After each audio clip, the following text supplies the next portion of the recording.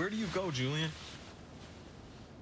Since our initial meeting 2 weeks ago, we've spent approximately 17 hours and 36 minutes together, about 5% give or take, most of the time in this bed. And I can say with absolute certainty that I have no idea where you go when you leave in the morning. I, William James Olsen, go to the Semple Institute in Pentagon City. That was easy. Your turn. You're very sexy. You know that?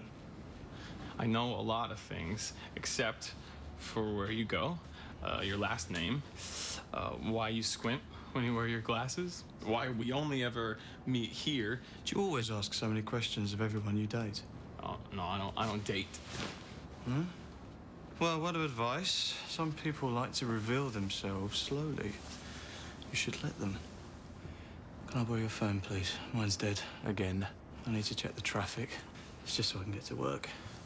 Which I will tell you about next time I see you. So the real question you should be asking yourself is, when are you going to see me again? Because that's the question I always ask myself whenever I leave you. Yeah, it's all clear. So, do you want to see me again?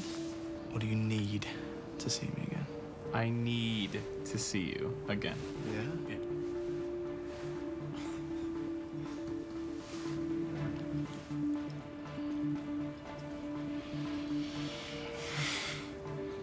Text me an address of where to meet you later. We can go out for a change. All right. Text you an address. I'll make sure my phone's not dead.